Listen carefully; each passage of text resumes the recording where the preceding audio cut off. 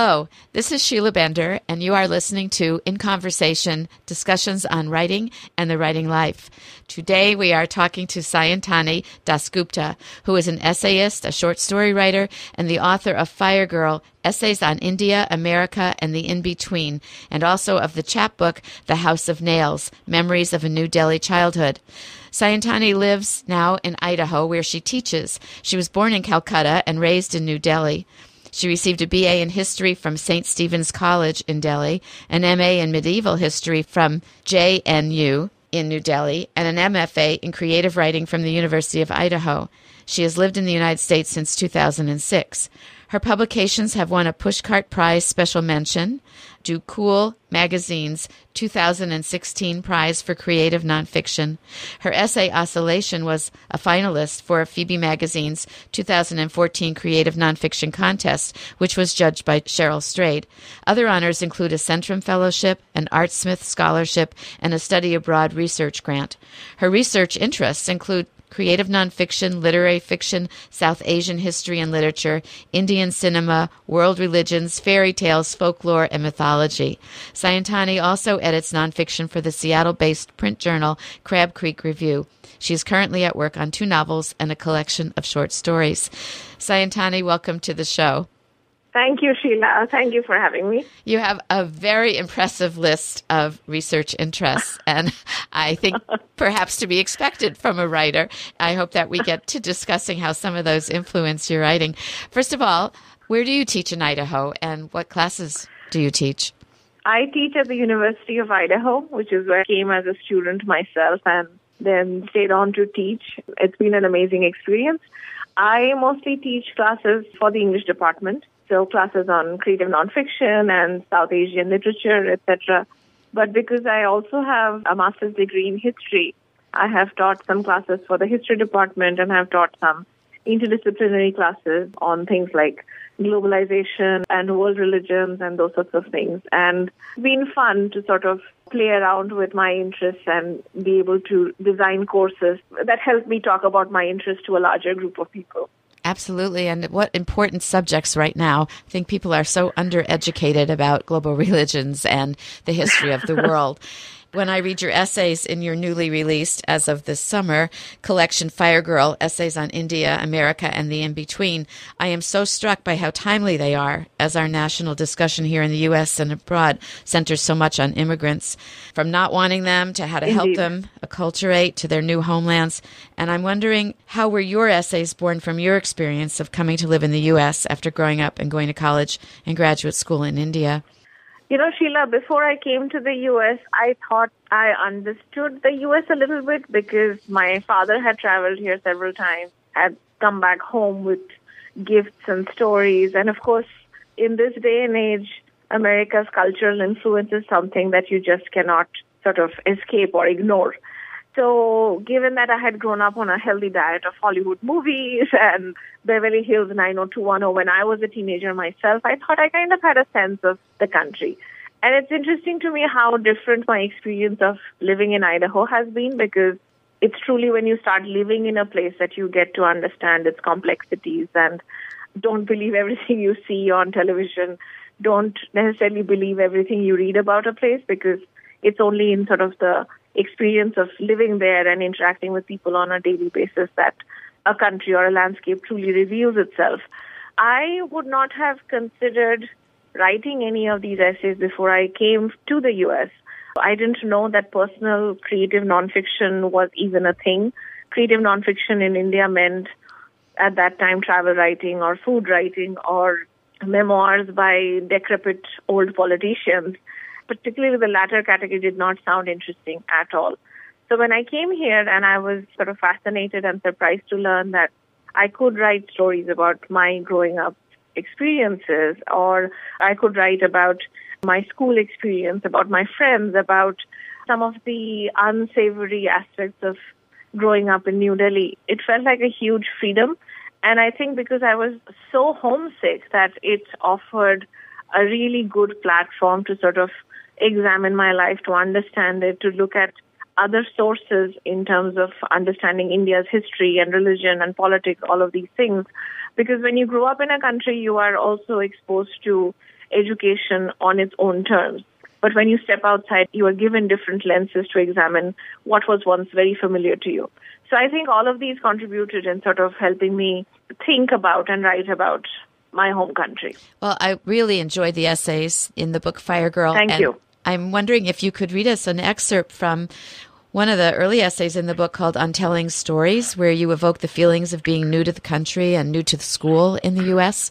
I will sort of read from middle of the essay, which is I'm talking about walking into an American classroom for the first time and the experience of that. By the time I located the classroom and walked in, I was 20 minutes late. 15 students and a professor sat in a circle around two large tables joined together. A few smiled as I entered the room. I was the only non-white person. I wasn't intimidated or scared. It wasn't as if I hadn't interacted with white people before. But those interactions had been in India, limited to conversations with exchange students and international colleagues or a handful of my father's foreign friends. But I did feel like an outsider, the same way I had on my first day of college at St. Stephen's in Delhi. I had looked at my male classmates and walked out of the room, convinced I had made a mistake. For 12 years leading up to that day, I had studied at a Catholic girls-only school. At the professor's request, my classmates began introducing themselves. They listed their names, prior education, hometowns, etc. In India, I had always prided myself in being aware of my surroundings, in my ability to distinguish between accents from various parts of the country, or in terms of picturing someone's hometown, irrespective of how far it was from New Delhi. But here I struggled as I tried locating my classmates' hometowns in my mind. Where was Missoula? Was Nebraska a city or a state? Did Oregon have a coastline? I excused my ignorance, and in my mind I smudged the locations into one big glob. It was all America, wasn't it? How different could it be? I dismissed the lens and experiences of my classmates' local travel.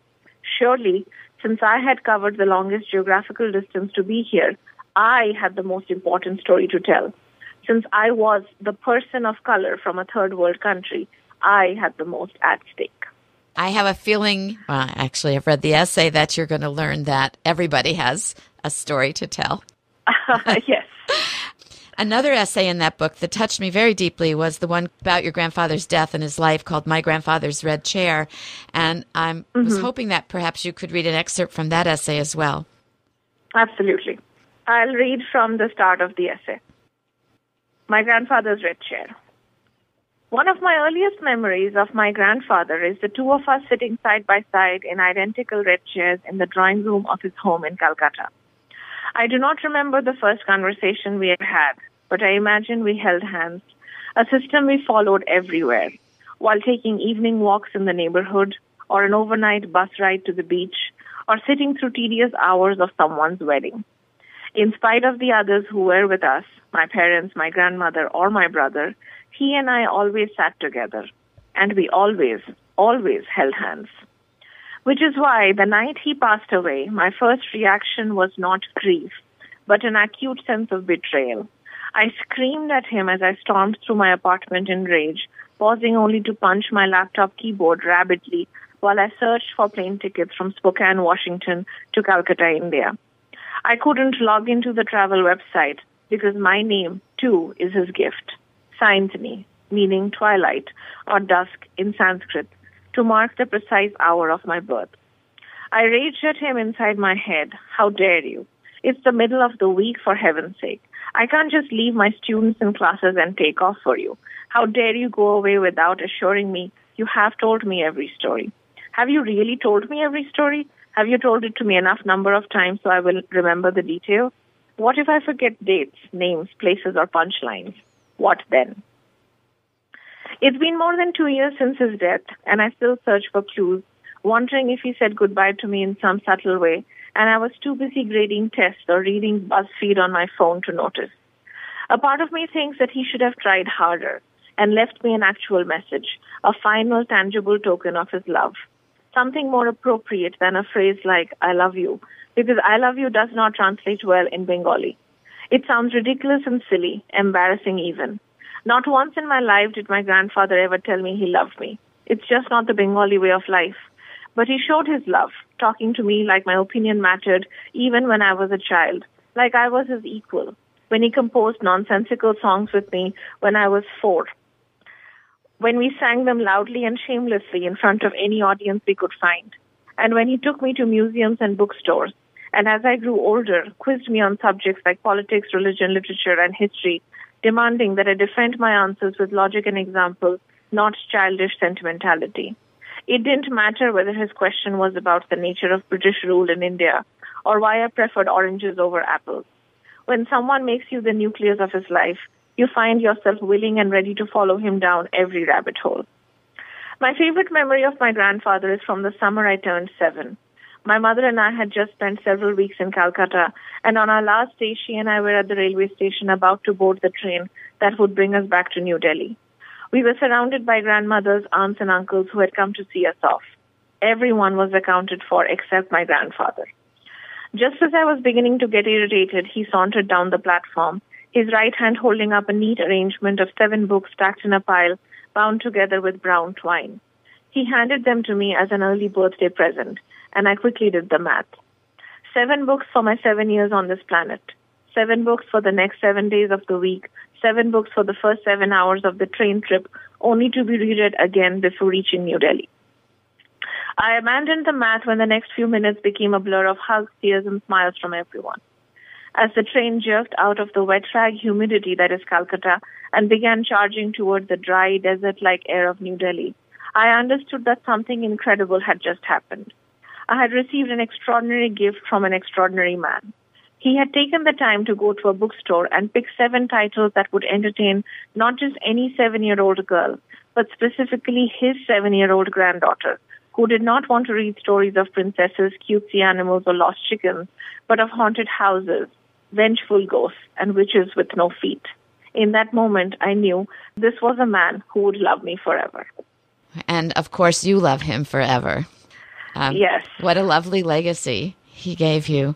I find that essay very moving, no matter which culture it's from. But the color of Calcutta and the train station and watching him appear there is lovely. And the humidity and all of that really places me. So thank you so much.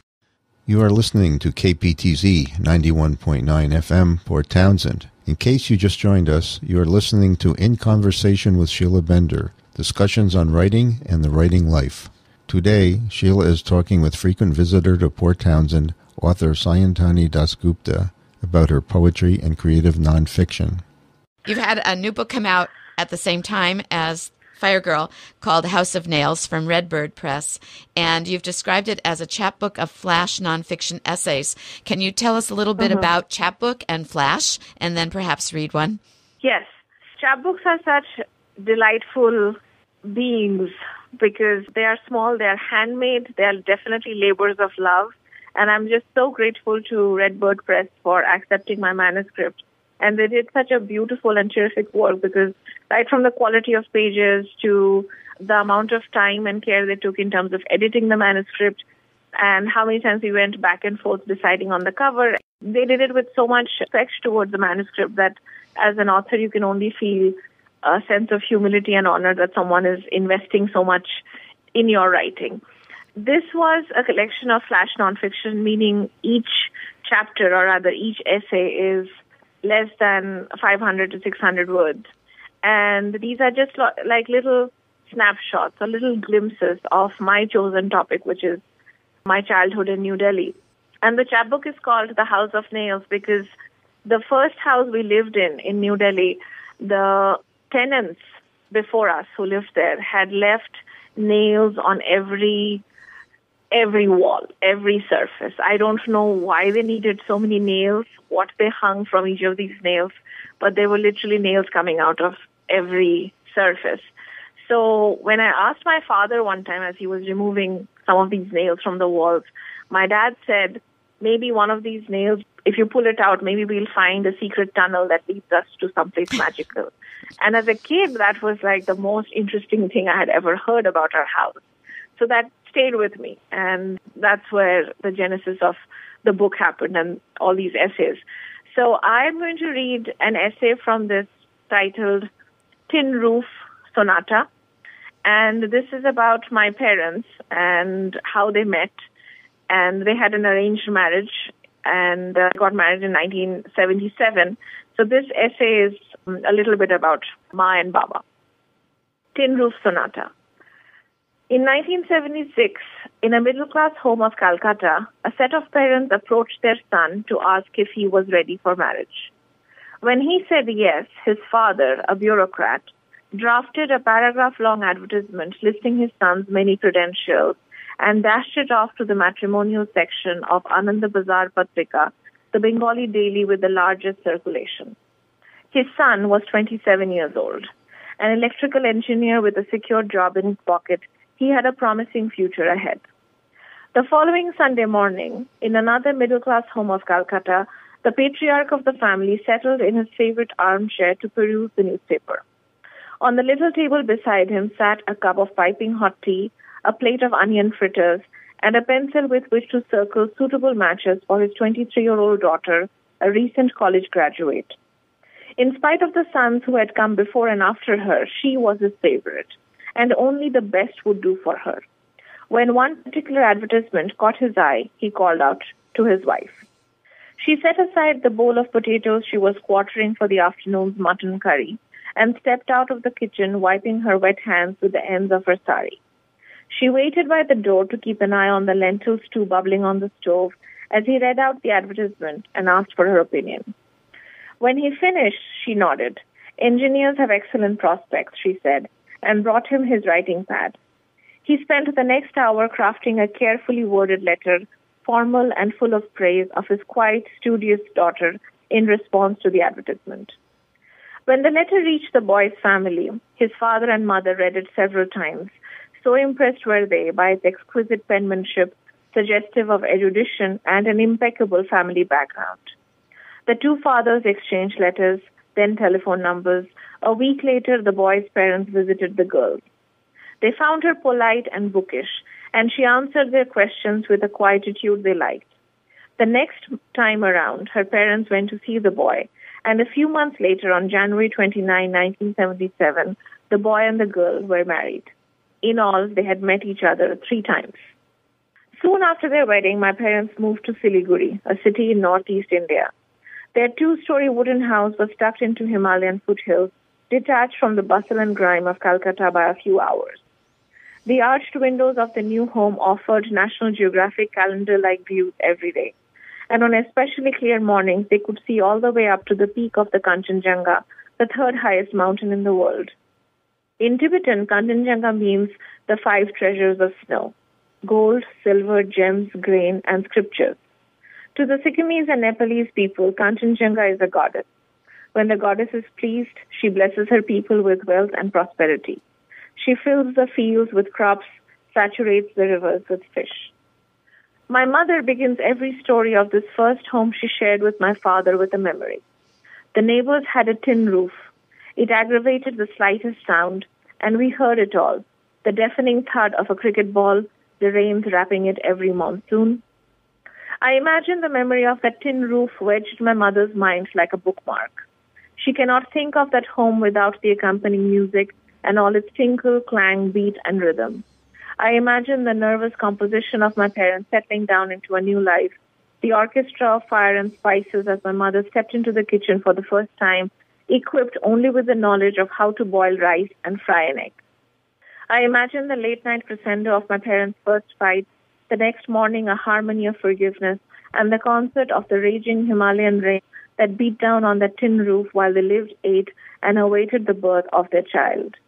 I am told they wanted their firstborn to be a daughter. Thank you. I want to ask you about the choice to start in the third person, the man placing the ad, the man reading the newspaper, the wife in the kitchen with the potatoes, and then when the couple is married, moving into the first person, my father, my parents. Right. Did that just happen instinctually, or did you think about it as a choice? I think this particular essay went through many drafts, and it came out of a graduate school writing assignment where we had to write our conception stories. So, meaning we had to call up our parents and find out details of how we were conceived. as far as I was concerned, I thought it was going to be a super awkward and difficult conversation.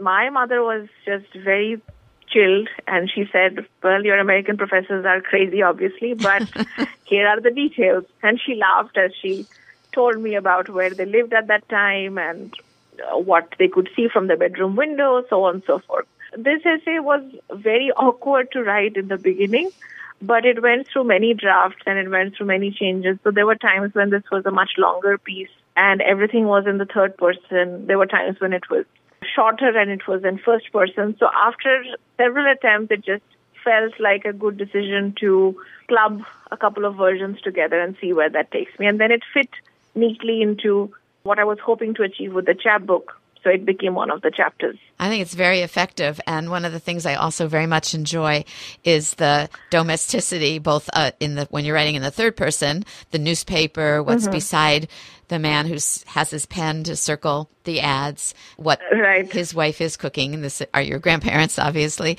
Then it carries through with your mother who marries and hardly knows how to cook anything. She's a bookish person. So all those details of home really create a wonderful thread and place me there in an environment that both feels strange to me and completely familiar. So I think you really achieved something. Thank you. Thank you. Thank you. It'll be fun to read the rest of these. And again, that's from Redbird Press, and it's called House of Nails.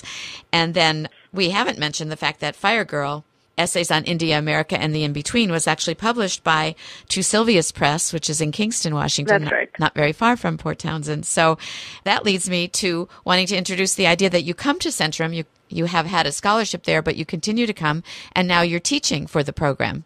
So yes. You'll be here in the summer. That's right. Tell us about it. I first came to Centrum in 2008 when I was in grad school myself, and I won a fellowship to come and study there for a week. And it was incredible. I think it was one of those life-changing moments for me, right from how amazingly gorgeous Port Townsend is to the Fort Worden campus to how wonderful and welcoming everyone at the conference was. I just could not tell you the impact that 1 week had on my life, because the fact that you could just immerse yourself so completely in a landscape with people who are as passionate about reading and writing and words and supporting artists, it was incredible. So since then, I have come back almost every year. I was a student that first year, and I think soon after that, maybe within the next couple of years, I started teaching, and it started with one afternoon workshop, and then it graduated to multiple afternoon workshops. And next year, I will be teaching one of the morning workshops, where I will be leading 2.5-hour workshops every morning. And this will be straight up creative nonfiction. And each day, I think I'm going to teach a different kind of essay, so a braided essay or a list essay, so on and so forth. So I'm really looking forward to this, because the opportunity to, again, immerse myself in the craft of nonfiction with however number of people sign up for my class. But it will be just such an amazing journey, I think, to be able to work on new essays every day and to read each other's work and have hopefully amazing discussions. So I'm really excited for the summer of 2017 and what will be my, I think, 7th time at Port Townsend. The class sounds wonderful, and the way you imagine organizing it is very inviting. Perhaps people listening to the show will think about enrolling this summer. That would be great. As a teacher, I want to ask you what your favorite moments are in helping someone write well. I think when I'm teaching undergrads, I tell them that I'm not that much interested in the perfection of the essay. And I think that's an important thing to hear, because at that stage of your life, you are just so invested in getting the right grades. So you are just trying to figure out what essay I need to write so that this can impress my professor and I can get an A or something.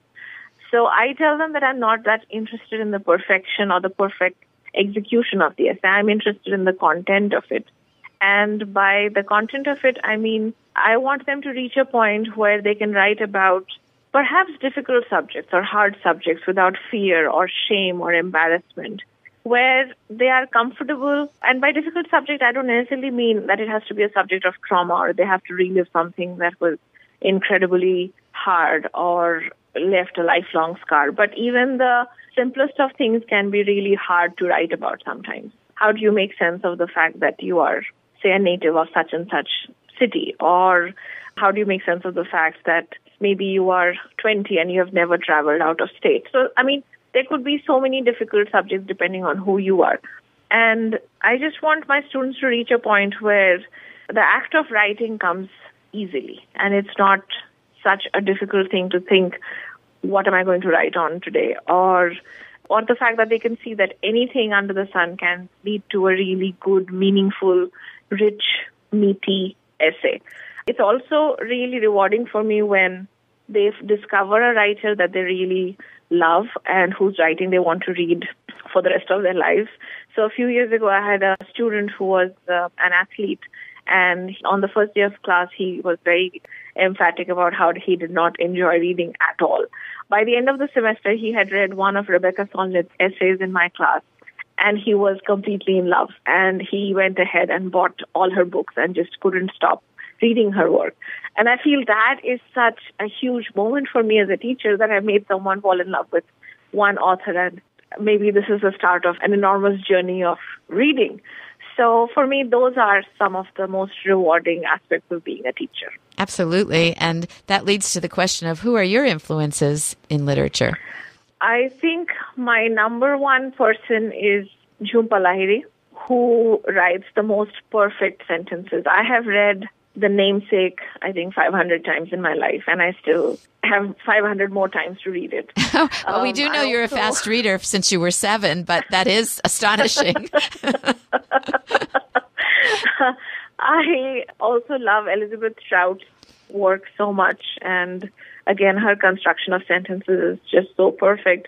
I have a bunch of favorites in terms of when it comes to writing with humor. I love the writing of Bill Bryson, Mohsin Hamid, Arvind Adiga. All of these people write with such humor, and at the same time, they are not afraid to really look at humanity, warts and problems and everything.